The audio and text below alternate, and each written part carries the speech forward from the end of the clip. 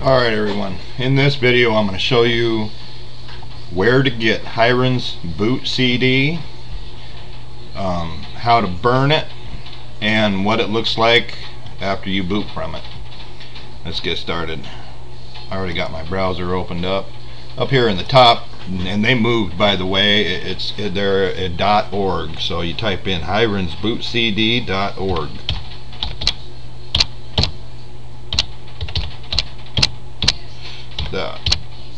.org. Now on this page here, this is where you want it. If you see this and it's black, you know you're in the right spot. Don't click on any of this stuff here, nothing on this page until you scroll all the way down. Not even this, not the boot CD. It's this file you right here that you want. Hirens Boot CD 15.2 zip. Click on that right there.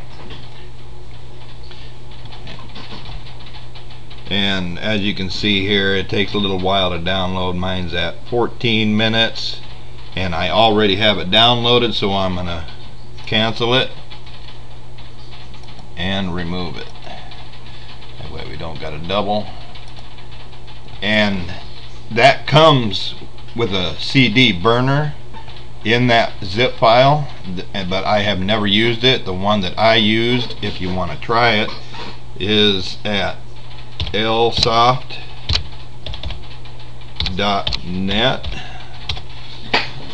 I used over here all the way to the right, your data backup tools. I use Active at ISO Burner.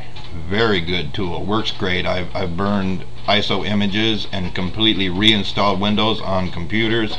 It just works beautiful. It's really simple. You don't have to mess with any of the settings, you just simply burn it. It's really, really good.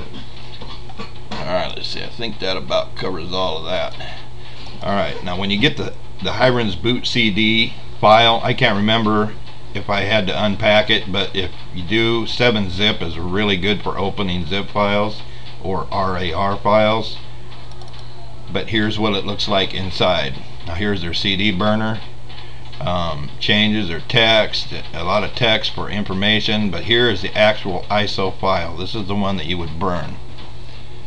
Now, like I said, I used Active at ISO Burner, and as you can see, it recognizes my optical drive as empty. I don't have a CD in there, but it's simple as right in here. You can find your optical drive, or if you have an ISO file on yours, let's see, I got one here. I have a bunch of ISO files. I just click one here and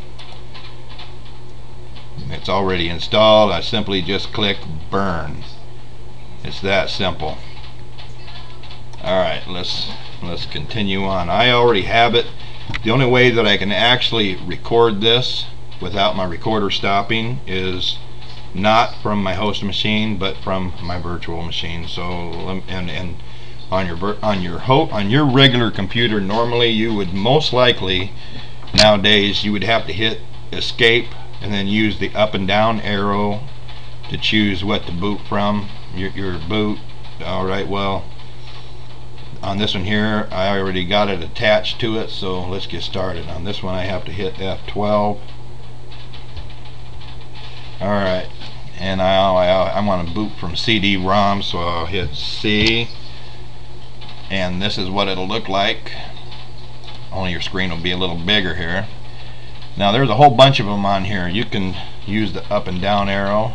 There's a Disk Wizard, Smart Boot Manager, Derek's Boot, and Nuke. If you want to completely erase the whole hard drive, there you go.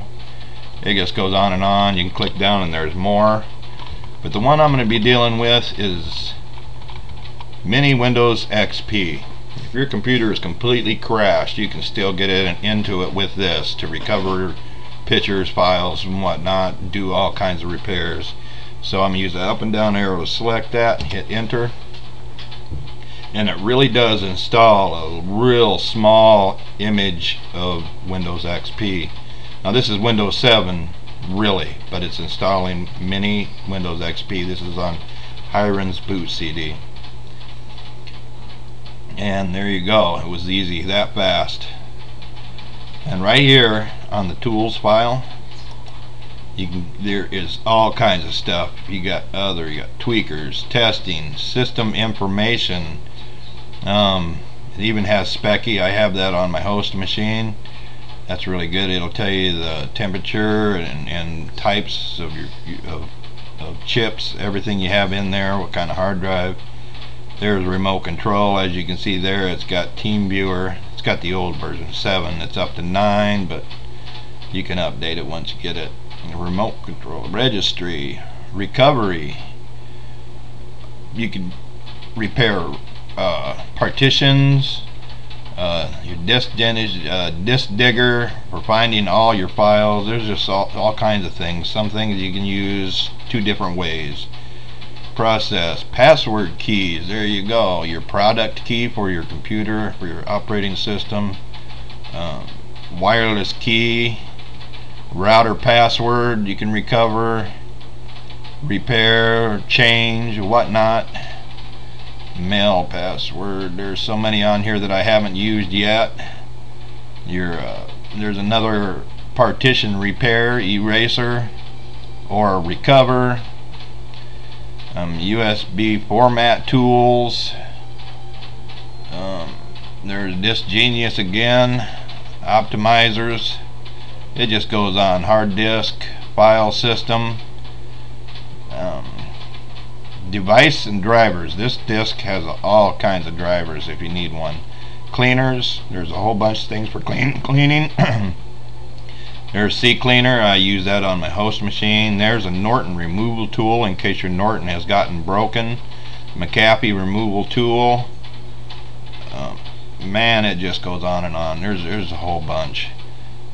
File manager, backup, all kinds of antivirus. There's Ivira, Clamwin. That's very good free antivirus, but it does not run in real time. It's good for repairing and removing viruses. Combo Fix, extremely good. Rootkit detector, Super Anti-Spyware, Spybot, Rootkit revealer, Rootkit remover.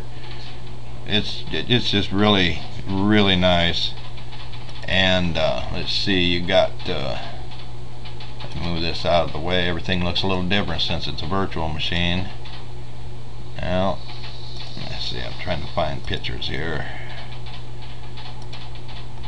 Well, they're in there. I was just on it. This is the same thing as over here now. Browse folder. See, now all of these here, you can use these. There's so much stuff in here you can use. It's just unbelievable. In fact, it's getting so big that pretty soon it's not going to fit on a CD. They're saying pretty soon they're going to have to move to DVD. Alright, there you go. That's just a short version of it. It could go on and on. Thank you guys for watching.